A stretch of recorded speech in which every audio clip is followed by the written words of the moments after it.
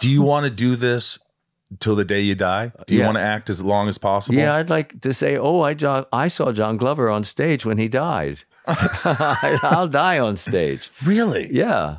You want to work to the last minute. Yeah. Why? Why? Because that's what I do. That's what gets me off. Well, there are other things. Yeah, but that's the best thing.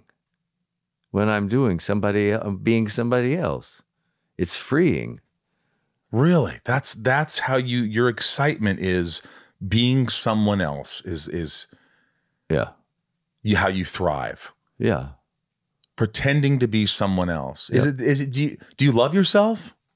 I know that's a really weird question, but I mean, do you like yourself? Can you look in the mirror and go, you know, John, I think you're a good guy. I love you. Sometimes I like myself. Sometimes I don't. What don't you like about yourself? I grew up less than, because I was different than the other little boys.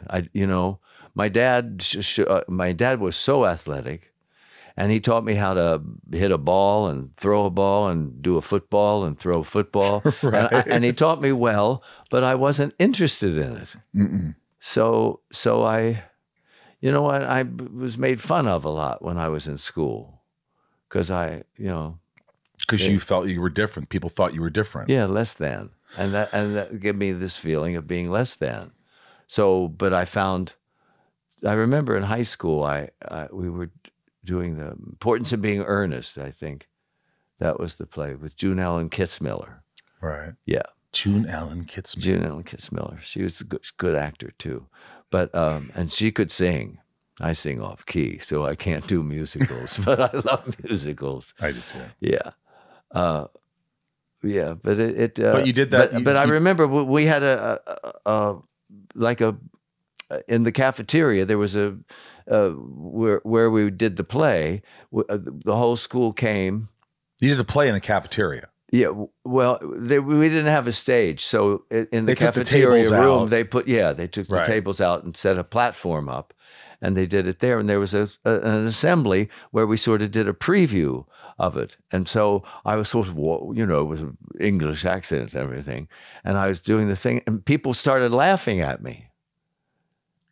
And it felt, I had control of all these people that I went to school with, a lot of who didn't like me or anything, but I could make them laugh. Do you know, I talked about it, but I had the same thing. When I was a little boy, I was the smallest kid. I was not popular, all this stuff. You guys, listeners, have heard this. But I finally did a play, and it was the first time anybody paid any attention to me. We're the same. We're the same people. Any attention. Yeah. A popular kid walked down and said, the hallway the next day, and said, "You were really funny in that play." Yeah. And from that moment on, from a 16-year-old boy, 17-year-old boy, I said, not being me is what I'm going to be.